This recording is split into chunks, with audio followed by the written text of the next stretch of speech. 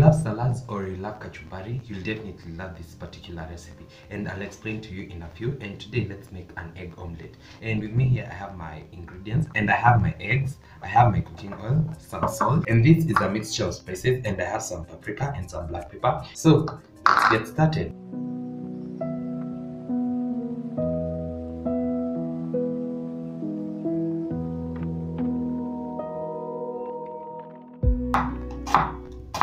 As I mentioned, if you love salads or you love kachumbari, you're going to love this recipe. And this recipe is just a very simple recipe, probably among the very first recipes I was ever taught by my mother back in the days. And we are simply going to start by cubing all our ingredients. That is the onions, the bell peppers, and the tomatoes. And we are going to cube them into very small pieces. And then we are going to mix it with our egg. Today I'm going to be using one egg, and I'm going to add all my ingredients in here. Then I'm going to mix this so that everything combines beautifully.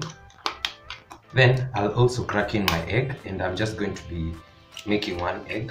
Then I'm going to break the yolk, and I'm going to beat everything till everything is well mixed and evenly distributed.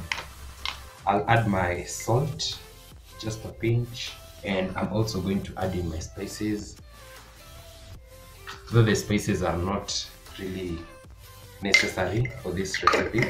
Then once everything is beautifully combined, we'll proceed to the other side and let's cook our egg. So once my pan is hot enough, I'll go in with about half a teaspoon of cooking oil. Once this is also hot, I'll go in with my mixture.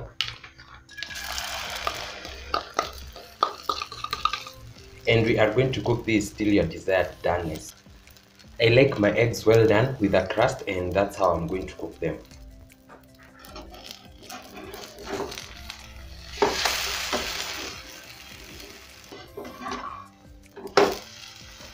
And it was that simple, and we are done.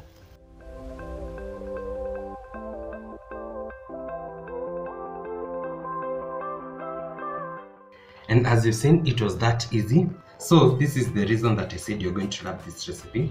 And you see, we fried everything at once, so the vegetables are not yet fully cooked. So you can say that this is just some salad coated in an egg, and when you taste it, I'm pretty sure you're going to feel the crunchiness of the capsicum, and the tomatoes are going to burst into your mouth. So let's give this a taste test.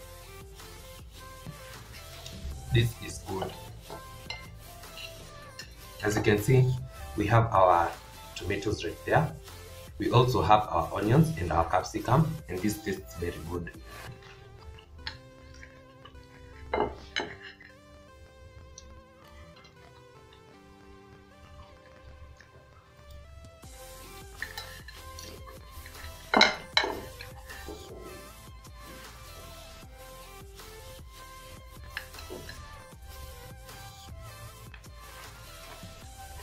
And as you've seen, it was that easy preparing this omelette at home. I hope you're going to try this recipe. It's very delicious, that's a promise.